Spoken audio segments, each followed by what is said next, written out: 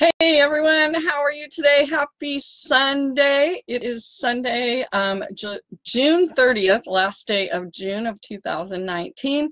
I am live right now in Sebastopol, California, which is in Northern California, up by Santa Rosa, about an hour north of the Golden Gate Bridge. And my name is Sue Brooke, if you don't know me. And why am I here today talking about wealthy mindset? Something that I've worked very hard on becoming because of, we all grow up a certain way, right? I grew up in a very small town in the middle of Nebraska, and it was one of those things where, we didn't have money at all, and we were told that we weren't really it wasn't put in our heads that we could ever have money, right? So it's been a very long journey of my life, in particular trying to determine how to have a wealthy mindset and realize that we all can. So I have been doing some live videos the last few days. I got started. I'm sharing some books that I'm reading, and this week it is The Power of Human Connection. Incredible book, which I will put in the comments. I might be able to put it in there right now. Let's see if it'll work. Maybe not. So I will put it in the comments when I'm done with this. So here's what we're going to talk about today about a wealthy mindset. And this is on page 207 of this book. And it's got a great list to check to see if you actually do have a wealthy mindset or not. So here we go. And I did just put it in the comments below, so on page 207. So I'm going to go through the list, and I might have a few comments here and there, but let's just check and see. And thank you guys for coming. I see you're on. All right, the first one is wealthy people focus on the big picture or purpose. They focus on the big picture, and people that poor people mindset focus on little pictures or daily routines. Okay, and I know, especially if you're an entrepreneur, daily routines are something that it's like, oh my gosh, I have this giant list to do. But entrepreneurs that are actually doing something are focusing on the big picture, on what it's going to look like. And the daily routines are the things that get you there. So wealthy people focus on the big picture or purpose, not on little tiny things, okay? The next one, wealthy people focus on the long-term gain of their efforts. Oh my gosh, gain from their efforts. Okay, that's what it is. Poor people focus on their short-term results, okay? So we're looking, the people that have a wealthy mindset focus on the efforts long-term, like what am I doing today to get me to where I need to be, right? So, and poor people focus on short-term results, little tiny things, right? Are you seeing a pattern already? Okay, wealthy people have a mindset for abundance. They constantly see abundance out there. Little things like I'm looking out my window right in front of me with trees, with just an abundance of leaves, and there's so much. There's more than enough for anyone, right? And so wealthy people mindset focus on abundance, that they just know that there's plenty of money out there. There's plenty of abundance for everyone. Poor people have a mindset for security or control. They focus so much on wanting to be secure and having things like right there, and they're the kind of people that say money doesn't grow on trees, right? Isn't that funny that came up? Okay, next one is wealthy people never play the game of victim. Oh my gosh, this is a huge pet peeve of mine, mostly because I've been there. I've been there more than once, and I think everyone has, every single person has, where, they either got hurt, you made a bad decision, you trusted someone that didn't pan out, right? And that's happened to me many times. But if you focus on being that victim and focus on, oh, this person did this to me, and that person did this to me, and this person did this to me, and I'm just have this bad luck, I'm just a victim of everything, that is what poor people focus on, is being the victim. Wealthy people never play that. It says poor people become a victim in most of their dealings, okay? As T. Harv Eker says, you can be a victim or you can be rich, but you can't be both. Oh my goodness. So one of my, I guess this kind of goes into what I teach, kind of my mantra is I truly believe this, and I'm the person that I'm just proof. I'm living proof that I swear anything crappy, bad, negative that has ever happened, almost always, in fact, I'm just going to say always, turns out to be the best thing that could ever happen. You know, if those of you who do know me or have known me for a while know my story of being married to a musician and giving up my identity basically and my passions and everything to make his dreams come true, and then being in a terrible car accident after that, and all these terrible things happened where I was 44 years old. I had no money in the bank. But you know what? Of course I played the victim. Of course I did. Anybody would for a while. And then as soon as I got out of that thought and went, you know what? This is the best thing that could have happened to me. And that is when my business started flourishing. And that's when I became the rock star, per se, in my story. So do not be the victim. I mean, you can have, I have a friend that used to say, you can have a pity party, like invite your friends, do like a night where it's a pity party, and go ahead and cry about it and be the victim like for that night. And then when you wake up the next day, be done with it, okay? And be out of that victim mode. So wealthy people do not have a victim mindset.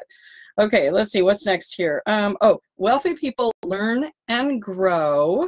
Poor people think they know everything. They think they already know everything. Oh my goodness, this is another big one for me too. Wealthy people are constantly learning. They're constantly buying books. They're constantly learning. They're investing in themselves and their knowledge and their education and their personal development and all those things, and never think that they know it all. Well, so, and going along this lines, I don't know if it's going to be in the rest of it, but wealthy people hang out with people who are smarter than they are, okay? Because they know that they can learn from them. And poor people want to be the smartest one in the room. They think they know it all already. I've had several people that I've worked with, you know, clients that, you know, you have the client that it just sucks it in. They're the sponge that just wants to keep learning. And then if they've heard it before, they go, yes, thanks for the reminder. I needed to hear that again. And then when you have a client or someone that you talk to that's got the poor person's mindset, they're like, oh, I already know that. I already heard that before. I already know that. Those are the people that do not have a wealthy mindset. So that is the next one. Wealthy people learn and grow. Poor people think they know it all. Wealthy people focus on their why. Hey, Casey, how are you doing? Wealthy people focus on their why. Poor people focus on their how. Okay.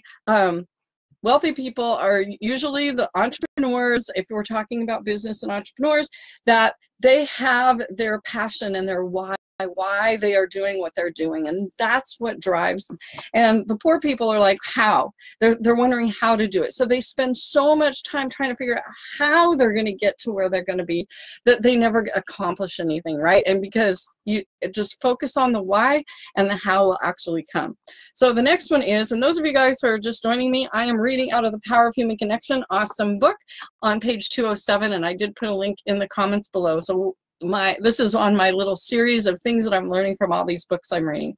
Okay, next one. Wealthy people spend time on personal development training. Poor people skip on the how-to training, which is kind of what we just talked about. Next one is wealthy people visualize what they desire. They visualize, they see what they want. Poor people wonder how they will ever get what they desire. They just automatically go, oh, well, you know, I'm not smart enough. I didn't have this growing up. I don't have this. I don't have that. All negative things. But wealthy people, their mindset, they have vision boards. I have vision boards all over. If you could see my place in my bedroom, when I wake up, I look at my vision board. I have them out here where I'm working. I have one on my phone, and I'm constantly putting things out there to visualize what I want. And there's endless stories of how vision boards actually work, right? Okay, so wealthy people, again, focus on the visualize what they desire. The next one is wealthy people leverage their time, talents, and money with relationships. Think about that. I'm going to read that again. Wealthy people leverage their time, talents, and money with relationships. They focus on building relationships with people. Poor people guard their time, talent, and money with fear. So that is just another one. my story, those of you guys who know who I found my sister on Ancestry, I moved to Northern California. I didn't know one single person up here. My goal in life the last year and a half that I've lived here is building relationships. So, that's what's important to me, not like what I was saying, poor people guard their time and talent with money and fear, so they just kind of hide. Wealthy people don't think about it, they do it. They don't think about it. Poor people think and talk about it and never do it. Oh, heavens, this is a big one. So yes, so wealthy people actually go, here's what I want to do. This is my why, and they go do it. They take action. They actually make it happen. And poor people think, oh, you know, it's just too hard. You know, I'm not smart enough, or, oh, I better figure out how I'm going to do it before I actually do it. And then they end up dying, never following their dreams. So take that one to heart. Write that one down. Okay, next one. Let's see. Okay, wealthy people celebrate the success of others. They actually love it when other people are succeeding and they celebrate with them. Oh, this is a big one. Let's guess what poor people do. Poor people judge the success of others, and they feel like they put them down or are jealous. Jealousy, ooh, bad thing.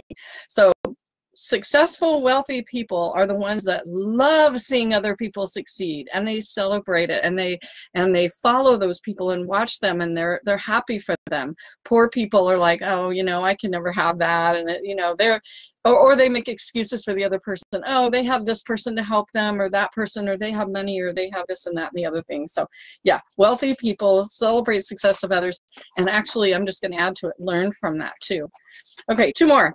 Again, those of you guys that are just joining me, I'm reading from The Power of Human Connection. I put the link in the comments, and this is my series on things that I'm learning from all these books. Okay, wealthy people believe they can have their cake and eat it too. They actually believe that they can have their cake and eat it too. Poor people don't believe they deserve cake. Oh, this is funny. So they order a donut, focus on the whole, and wonder why they have nothing. Okay, that's funny. Wealthy people believe they can have their cake and eat it too. Wealthy people just believe it. It's like, yes, I can have that, and I'm going to make it happen, and I have it all. This is just funny. I'm going to read it one more time. Poor people don't believe they deserve cake, so they order a donut, focus on the whole of the donut, and wonder why they have nothing. Ooh, that's a bad one. Okay, next one. This is the last one in the book here. Wealthy people know how to set their money blueprint. Poor people don't know they have a money blueprint, right? They don't know. So they focus on what it is, what they want. They determine, this is what I want. This is how much I want to make. This is what I want to do. And then they figure out how they're going to do it, and then they go and do it. Okay, so there you go. There is my tip of the day. Once again, I'm reading this week from The Power of Human Connection. I have the link in the comments, so go check out that book. It is really, really good. It's all about building relationships and building your business for that, and it has tons of amazing great things in there. So anyway, go out and have an amazing day. I'm going out to meet some clients and some friends, and I hope you guys are having a good time. Welcome, you guys. Thank you guys so much for coming. I appreciate it. Those of you that want to talk a little bit more about this topic, I would love to chat with you. Just go to meetwithsue.com and set up a time to meet with me, and let's get on Zoom and just get to know each other. And I'd love to find out about what you do in your business and how I can help, or how we can work together. So love you guys. Thanks again for seeing you. And let's see, Diana is on. Thank you for sharing. Let me know when you're on next. Oh, thank you. I am actually trying to do these at least once a day. I have so many books I've read, and I've marked them up, and I'm just going to share my favorite things that I actually use in my own life, and I hope it will help you with yours. So anyway, have a great day, you guys. See you later.